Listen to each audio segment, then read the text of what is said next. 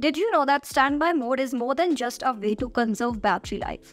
With the standby mode feature in iOS 17, your iPhone can be turned into a bedside clock, a picture frame, a display for viewing widgets or live activities in full screen and more.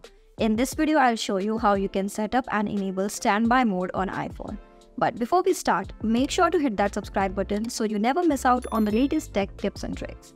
So standby mode is on by default, but you can enable or disable it manually by going to settings and standby. Now to activate it, make sure that the auto rotation option is disabled and your phone is locked.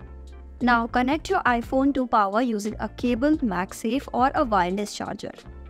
Rotate it on a side and place it on a stand.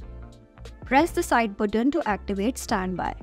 Once activated, swipe up and down to scroll between various widgets, photos, clocks, and other display options. If your phone has an always-on display, standby widgets run continuously. But for older phones, you need to tap on the screen to check updates. The iPhone 14 Pro, 14 Pro Max, 15 Pro, and 15 Pro Max all have an always-on display feature. If the bright screen bothers you at night, turn on night mode for a dimmer, red tinted display so that it's not intrusive while you are sleeping. So that's it. If you found this video helpful, give it a big thumbs up and share it with your friends.